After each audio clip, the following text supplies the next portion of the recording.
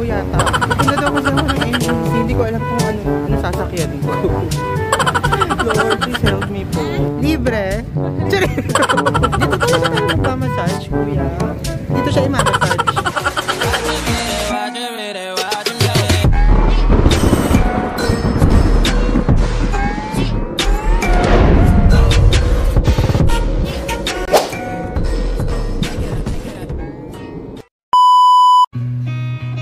Maayong adlaw man. Hashtag, welcome to the city of smiles, Bacolod City. Oh my God, I really can't believe it na ang layo na pala guys ng pinagbago ng Bacolod City. Unlike before guys, yung nag-aaral pa ako, ngayon super dami ng buildings. And meron pa rin mga luma like this one, yung Robinson's Place Bacolod. Na grabe, ang dami-dami kong memories dito guys, kung alam nyo lang. Modern na rin yung mga jeeps. Grabe, sobrang ang dami talaga guys memories na nagpa-flashback sa akin ngayon while cruising or driving along Lacson Street, Bacolod City. Just like this one, ito na yun guys, yung ABS-CBN Bacolod. Oh my God, grabe, it looks devastated na talaga after the shutdown. I really felt sad guys why it happened, pero we have to move forward. And let's see the beauty and what is Bacolod City guys has to offer.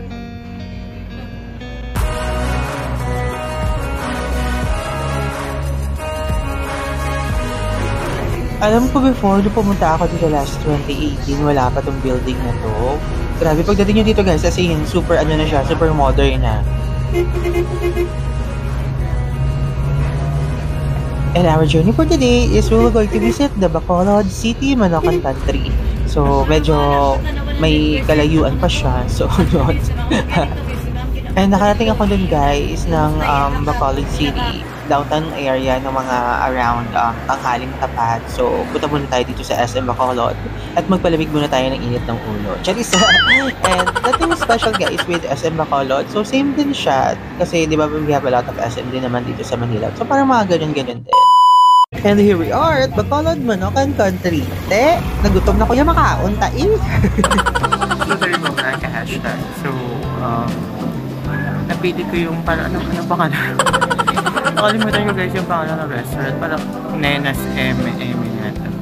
So, nandito tayo ngayon sa Bacolod, MANOKAN country. So, dito talaga guys yung parang nag-start yung, I don't know, hindi naman din sila dito talaga nag-start. Siguro nag-start siya somewhere sa Negros. But, ito kasi guys yung very well known, yung MANOKAN country na, ano talaga, authentic, na chicken inasal ng Bacolod. And actually marami talaga dito guys na mga like mga restaurant. However, yung iba kasi parang maraming customer. So ito na parang medyo namili na ako guys. Kung sa ano kasi I'm sure naman siguro may distinct place talaga. Diba guys, yung chicken inasal kasi they are very well known talaga guys sa chicken inasal nila. So, it was just right beside SM City Bacolod. So, if you're able to visit Bacolod or visit Negros, guys, so you can definitely visit them here. Malapit na siya guys, as in tabi lang siya ng SM City Bacolod. So, recommended siya. So, it depends upon you na lang kung saan or anong store kayo makakain. Pero ako gusto guys, saan na dito na lang. Parang ang ganda ng ano na lang. Parang ang ganda guys ng design ng restaurant na may mga mascara pa dito guys sa naka. So yun na, hashtag mag-visit din dito sa Bacolod. Ito, must try. May natutulog. Natutulog ko pala din si Anne. So yun, so yun guys, I'll be showing you kung ano yung mga in-order ko. So, hindi talaga guys makukompleto yung Negros journey natin if hindi natin matitigman yung authentic na chicken inasal dito sa Bacolod.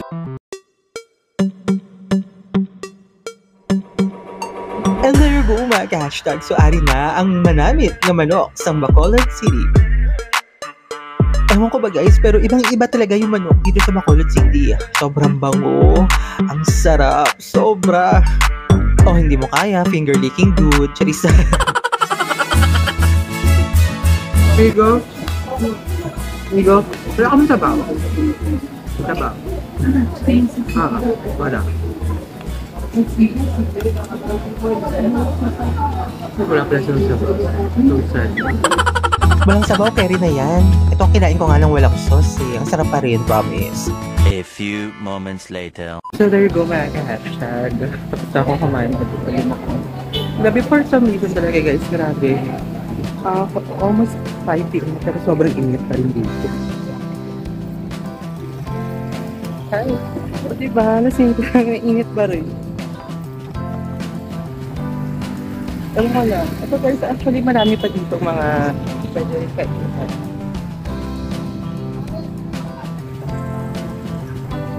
Yes, Betsita, something. Ewan ko lang kasi guys, kasi palang walang recommendation.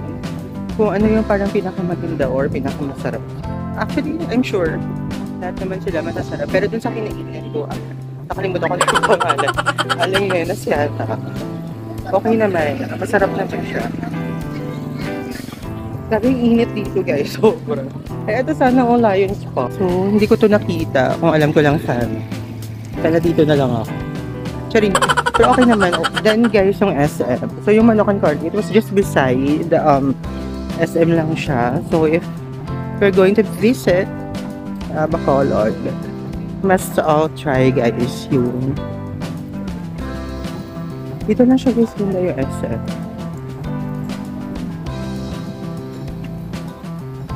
And guys, so if you're going to buy like mga pasalubong,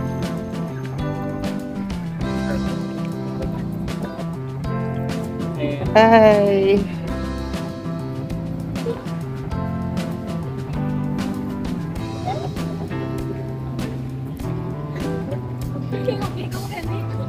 I can't believe it.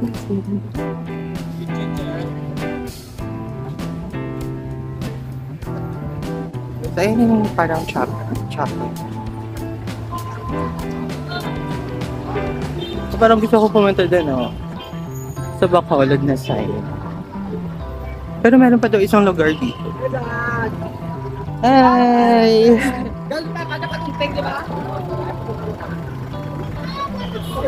So, ayun yung chapel, guys, ng Bacolod. Grabe, super friendly ng mga tao dito. Promise.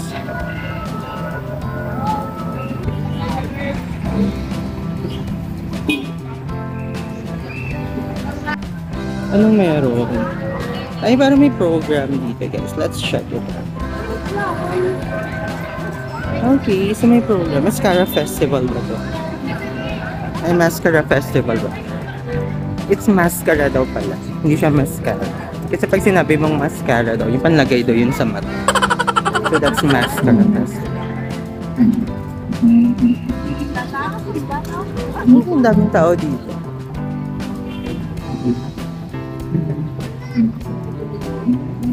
But I guess parang ano lang sa normal na.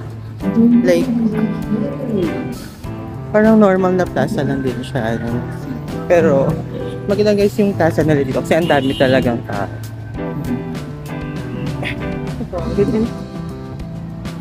Pero may isa pa akong plaza nakita guys. Parang mas maganda yata. I mean, mas maganda ditong plaza. So, I don't know where am I going. Ano ba bang meron dito? Ano nga ba yung pupuntahan ko? Hindi ko alam. Hindi ko alam kasi yung tatanungin ko. Sabi nga nila dito, huwag maghiyang magstag. Kasi tatanungin ko. Ayan si Kuya ba? Kuya? Kuya? Pwede mo tanong, sa NGC, ano sasakyan?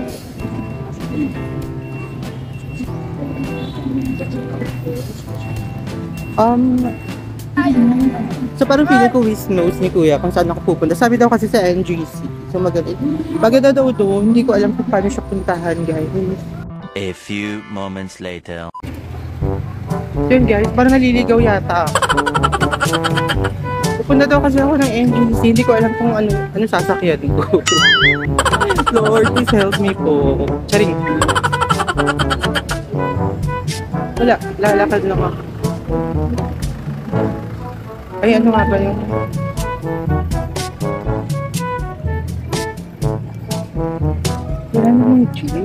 A few moments later.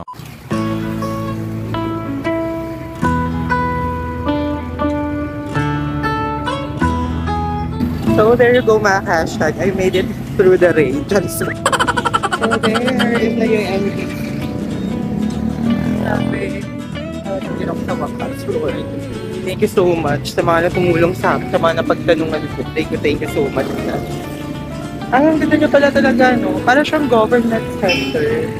Then there's City of Bacolod. May malaking Bacolod sa harapan.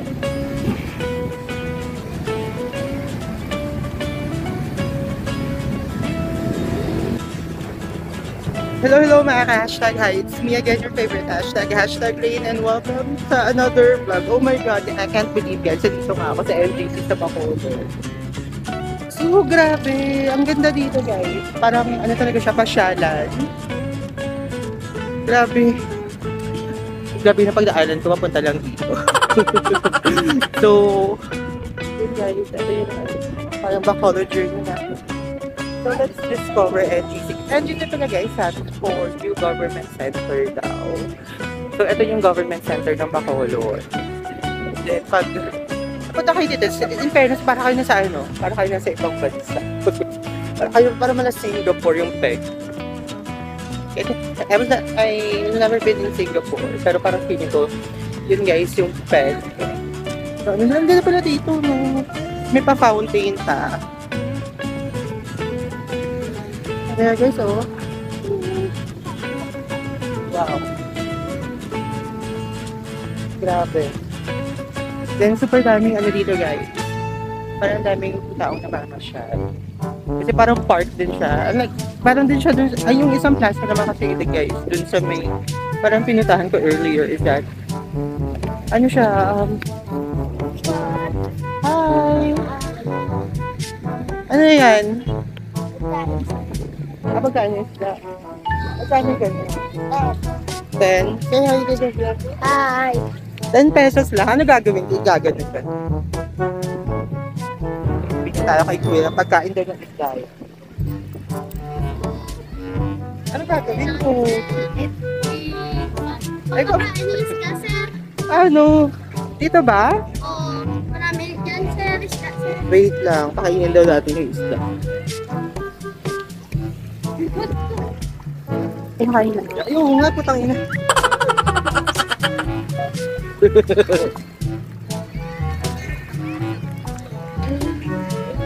Putang ina, dami nga isda. Ayan o. Ito na parang dirty na ng water. Ayun, laki. Ayun. Ubusin ba na? Ayun yung mga bubbles.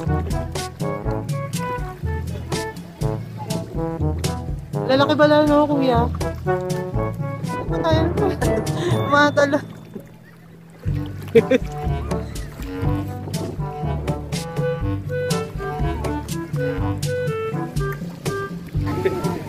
Grabe naman yung experience natin. Yung pakain ba din.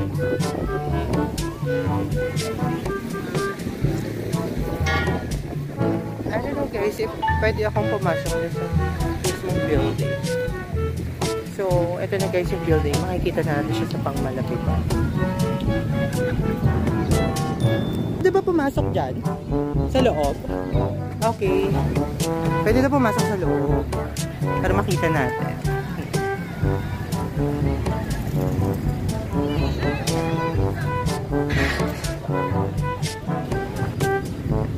Oo nga, pwede pumasok. Ano meron kaya dito sa loob? Kaya pwede pumasok. Ah, pwede po. Pwede daw.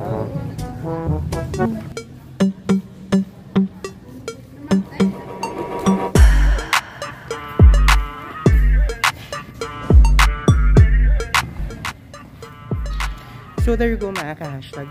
Nakapasok tayo sa NGC New Government Center ng Bacolod. Grabe. Ang ganda dito guys. So para sa museum. So ito yata yung mga Like, ano kaya ito? Siguro ito yung mga, ito din yata yung mga mayors ng Bacolod. Dami nila. Ang dami na pala nila. May ganito din guys sa Manila City Hall. If nakapag-visit na kayo doon, ganito din siya. Lahat din ng mga Manila City Mayor. May mga portrait din. Same lang din pala dito sa Bacolod. Actually, they have a lot of ano na pala, no? They have a lot of... Yeah. They are City Mayor. So, yung pinakaunang mayor ng Bacolod is this Honorable Fernando Cuadra. So, he's been a mayor of the city since January 1938 to October. Ano? January to October. So, months lang siya naging mayor. Alfredo Montolivo, senior, 1938. Grabe talaga guys, no? Parang ang saglit lang nilang naging mayor. Yung iba months lang. So, we have already a female mayor na rin pala, si Honorable Nicolasa de la Peña. So, she's been the mayor of the city from October 14, 1946, then to November 24, 1994. So, she is appointed. I don't know if it's appointed. Ano ba? Okay. So, appointed means na yung parang pinili lang. Kasi there are some here that was elected. Ito yung parang, as far as I know, ito yung parang pinaka-recent mayor ng Bacolod. Yeah. June 30, 2019 to June 30, 2022. So, hindi siya present. I don't know kung sino yung parang newly elected lang na... So, Honorable Evilio R. Leonard Diaz. So, that's pretty much. Ang ganda ng view, guys. Ang ganda ng show.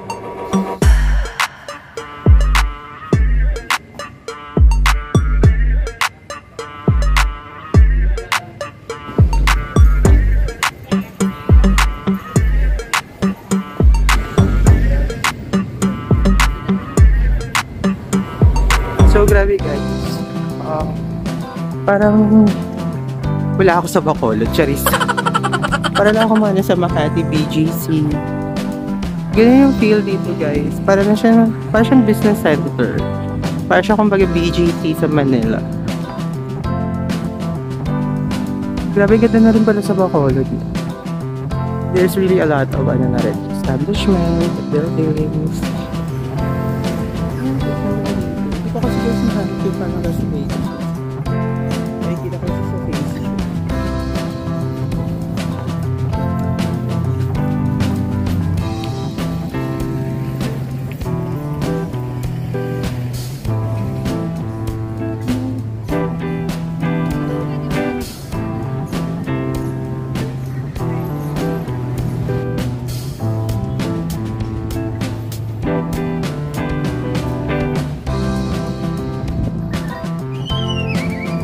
So that's it mga hashtag. Thank you so much guys for joining me dito sa Bacolod journey natin. So at dito na guys nagtatapos yung journey natin sa Bacolod. So I hope guys na nag-enjoy kayo for today's vlog. Thank you so much for subscribing. Ingat po kayo.